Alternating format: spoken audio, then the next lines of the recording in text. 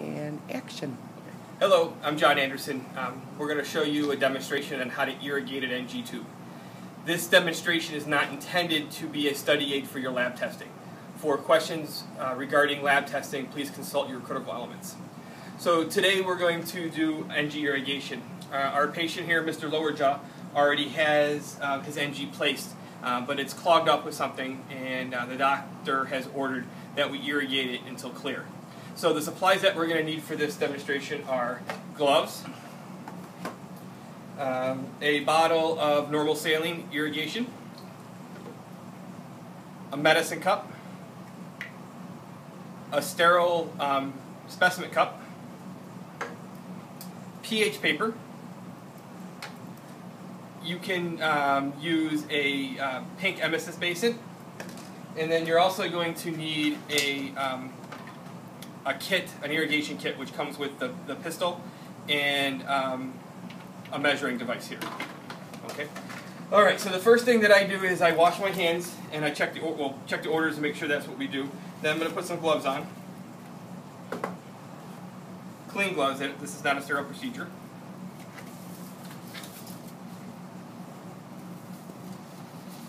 And then I'm going to take my normal saline and I'm going to fill up my specimen cup. Now you need at least 70 or 80 mLs. But put in probably around 100 just to make sure that you're getting enough. And then put that on your bedside table next to you. Then what we need to do is we have our pistol and mortar still here. And we'll put that here too. Now the first thing that we need to do is we need to check placement to make sure that we're in the right spot. The ways that we do that, the best way is a chest x-ray. The next best way is to check the pH of the stomach contents. So what I do is take a piece of pH paper, rip it off, and then I put it right in the medicine cup.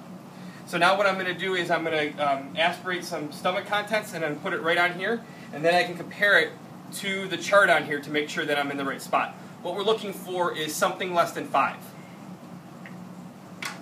Alright, so we have an empty pistol, and we're going to clamp this off, remove the plug, and we're going to aspirate about 5 or 6 mLs of stomach contents. Clamp this off, and then I'm going to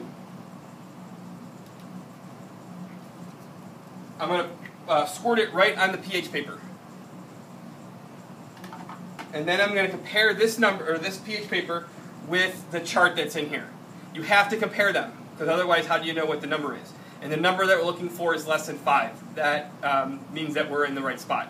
And it's about 4.3, so I know I'm in the right spot. Okay? So I'm going to draw up 30 to 50 mLs of fluid. And then I'm going to instill it into the catheter.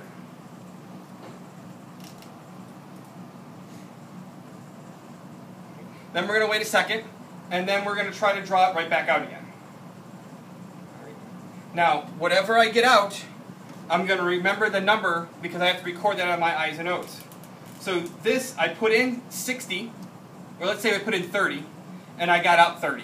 So let's get rid of that 30, put it in here, and then draw up 30 more.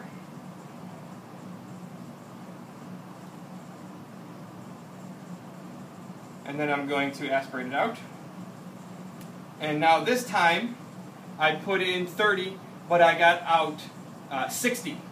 So we're going to squirt it in there. And this is clear now. The drainage coming out is flowing pretty good, and there's no problem with that anymore. So now we can either put the patient back to a plug or hook them back up to the wall suction. So now we need to go back to our numbers. So we put in 30 and we got out 30, and then we put in 30 and we got out 60. So total we put in 60 and got out 90. So on our I's and O's we're going to put down plus 30 on the intake because we got out, or I'm sorry, under the output. We got out 30 more than we put in. Don't put down 60 and 90 because that's not the way it should be done. It should be just the difference between the two. In this case, we got out 30 more than we put in. All right? So once we do that, we can clean up our station here. and then take our gloves off, wash our hands, and then make sure the patient is comfortable. And that is a demonstration on how to irrigate an NG tube. Thank you.